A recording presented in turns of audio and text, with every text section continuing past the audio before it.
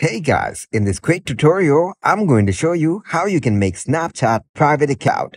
The steps are really simple and easy, so let's get started. First of all, you need to open up your Snapchat app.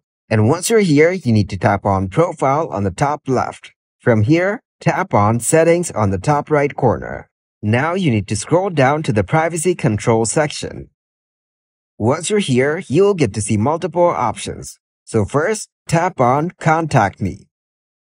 After that, you need to select Friends from here. Then, go back.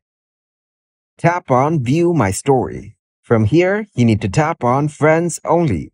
You can also tap on Custom to customize it. So if you tap on Custom, you can select the friends to block them from viewing your story.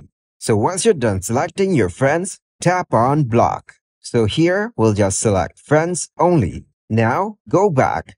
From here, scroll down and tap on See Me in Quick Add. From here, uncheck the option that says Show Me in Quick Add. And after that, go back. Now scroll down again and tap on See My Location. From here, select My Friends. You can also select My Friends Except.